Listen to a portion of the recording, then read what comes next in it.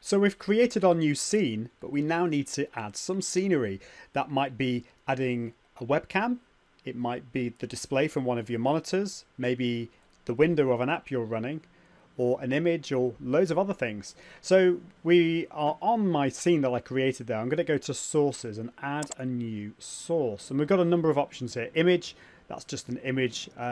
We can link to an image on your computer. Media source could be a video or some audio. Text, you can add some text and text overlay to the screen. Display capture, that is one of your monitors. And the window capture is the window of an app you're running. I'll skip over game capture, that's if you're into gaming. Video capture, so that's like a webcam.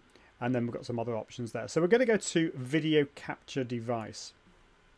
Now I've got some existing ones here already created, but imagine I don't, so I'm going to add a webcam. So I'm going to put my webcam in there. I'm going to put 100 because it's going to moan that I've already created one with that name.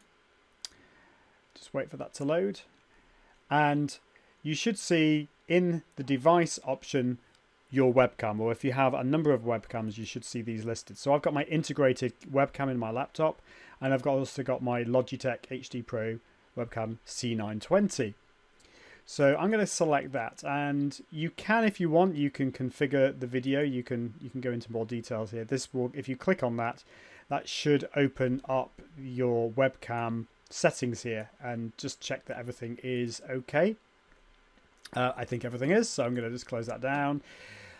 Another tip that I found to force HD, if your webcam is not outputting HD, then just change the device default to custom. I had to do this for mine because it wasn't doing HD, and then I chose 1920 times 1080 to get the HD.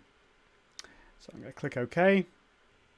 Now for me, this isn't going to work because I've already added the webcam as a device. So we've got a problem here. So the only way, once you've created a webcam or a source, you shouldn't add a duplicate because it won't work. So I'm just going to click remove to remove webcam 100. And I'm going to go again to video capture device. And I'm going to go to an existing one.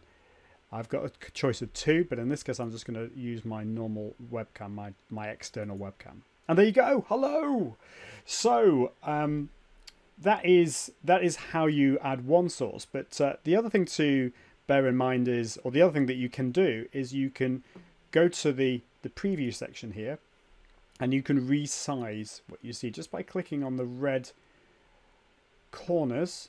You can resize. Now this is something that you may find useful later on, but let's just try that. I'm just going to put that there, and I'm going to add my other webcam just by clicking plus to my scene. So I go to video capture device, go to add existing, and I'm going to go to my old webcam, which is actually my integrated webcam.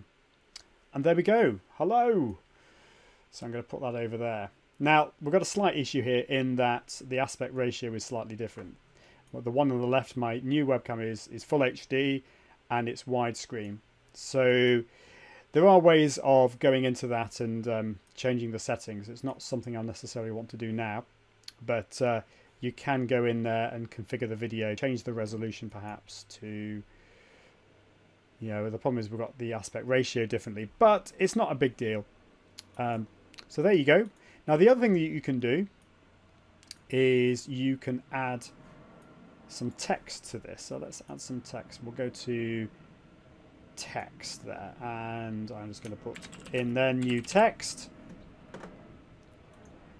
and I'm just going to put in something like hello. Well, in fact, why do I just put my name? So Ian Anderson Gray.